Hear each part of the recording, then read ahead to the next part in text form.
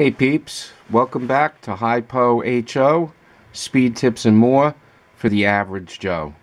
So this is going to be part 2 of the Lifelike T-chassis build, the down and dirty, make it fast on the cheap. And last night I left off with you guys, we went ahead, I showed you everything, how to glue the magnets in. And I let it sit overnight, and here's your end result. And you can see how nice that came out. Now what I also do is I'll take some of the super glue on a toothpick, put it on the toothpick, and I'll go around here like so with some super glue in here. And I also go up in here. So we're just making a little reinforcement out of super glue, make sure that the magnets are going to stay. Alright, so get that done. And I also had showed you, for whoever needs to do it, how to remove this pickup holder / spring assembly. I already went and put this one back in. It's a simple matter, it's just reverse the procedure. And the only reason you're going to need to do that is if you need to replace this, if it breaks, or you want to pull the motor out and do some more mods on this. But we're going to assume that you're doing the down and dirty mod here, cheap, easy, so you're working with a new car, no need to do that. But I'm going to continue on. That piece just slides right in, and then right there's a little nib, there's the hole.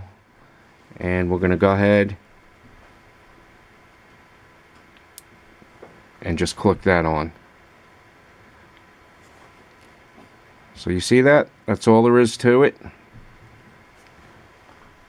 And then you just need to pull the motor contact out.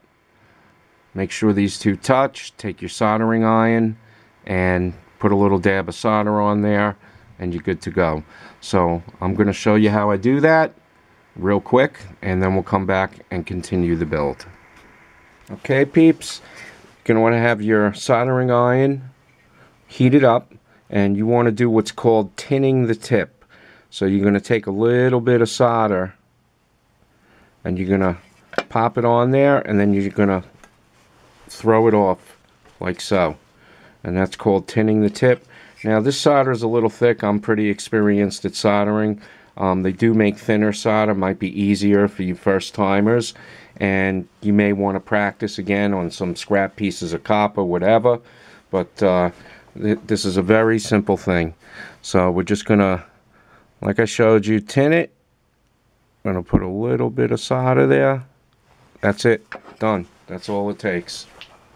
And you just obviously want to make sure that the motor contact is touching that little pickup shoe holder / spring. Alright, I'm going to head back to the board and we'll continue with the build.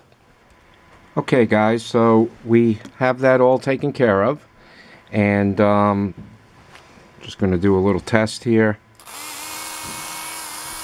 Good to go. Alright, so the next thing, if you notice on the axle, there's a bunch of play. And what can happen over time, you'll end up stripping the gears. So we need to address that little bit of play. And what I do is pop a little washer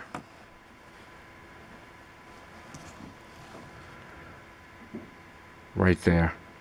Now what I'm using, these are actually, if you go online and look, nylon split washers. And these were originally for VCRs. What they have is a little cut, so you don't even need a wheel puller or anything. If you're building up one of these cars, don't even need to pull this wheel off. The split washer will allow you to put it onto the axle without pulling the wheel off. And usually, I think these are about 010, 012, usually one washer will work. So we've got the one washer there, and you can see, perfect.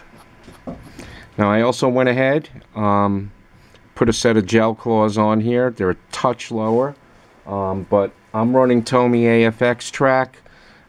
If you're running track with a little higher rail or whatever, just use the stock wheels. So you have options there if you want to play around with wheels, whatever. My track, usually the gel claws work real nice.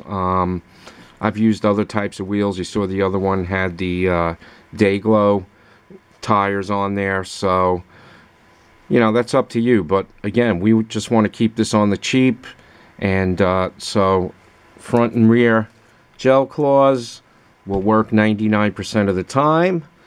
And the last thing that we're going to do is I go ahead and on the pickup shoe I file this down to about here. So this is a stock shoe. You just need a little jeweler's file like so. This one's already been done. Let's see if I can pop that there. You'll see the difference. So you see the difference? It just gives you more travel. Gonna let the car sit down to the full maximum. Now, one other thing that I also do, the guide pin, you can pull this down just a little bit. Obviously, whatever track you're running, you're going to want to check, make sure it's not running in the bottom, but you can pull this down a little bit with no issues. So basically, all that's left, I'm going to go ahead and finish this shoe up and get that on the car. So all that's really left is just, you know, to decide what kind of body you want to run. And I recommend that you run a Lexan body. And when I was originally doing these cars, there were no options. Now you can get a clip-on body from HC Slots.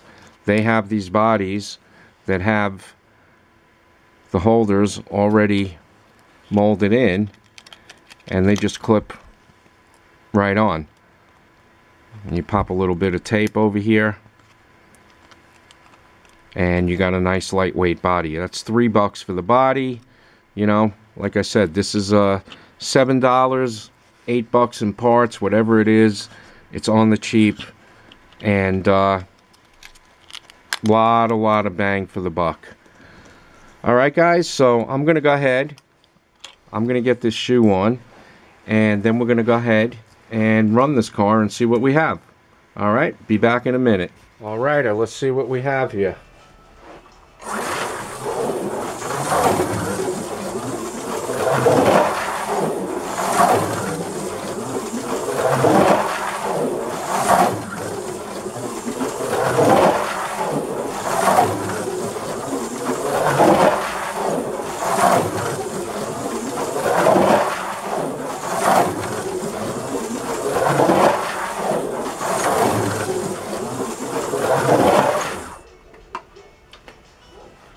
Pretty darn nice for a $20 car. Okay, guys, there you have it. Down and dirty. Lifelike T chassis. Lots of fun. Doesn't take much. You have all the tips now. Everything I showed you. And just a couple little things. When you're doing your soldering, if you're doing any of that, you want to use rosin core. Figured also, if you don't want to use the HC Slots body, there are options. You can get regular Lexan, but you're going to need to make yourself a set of body holders here. And quite simply, I've done it a couple of different ways. Over here, these are just little pieces of balsa wood, tack glued. And then you can use actual body pins right into the balsa wood. This would probably be the easiest for most of you guys because we want to keep it down and dirty and cheap. It's just some hard foam, and then you're going to use some of this tape here. This is a double-sided tape. They actually use this in the body shops. It's made by Tessa, and it's used for putting emblems on. This stuff works fantastic. That's what it looks like. Really, really sticky stuff. That's how I did this one. So if you don't want to use this body and you want to use a different type of body, that's how you do it. Cut yourself a couple of slabs of foam, put the tape there, put the tape there, and good to go. So there's the Lifelike T chassis. Great car to build up. You can have a lot of fun with it on the cheap. There's even more speed, more potential on this car. If you really want to play around, you can play around with some gearing. You can go down to 24 tooth depending upon your track. You can also pull off the end bell here. You can tweak the brush holders. A lot more speed to be had out of this, but I think that the way that this is right here, for the average Joe, an average guy, just wants to have a blast and have a car that's going to stick on the track and be fast, build up a couple, have your buddies over, and you're all going to be pretty evenly matched, and it's going to be a game of driving skill.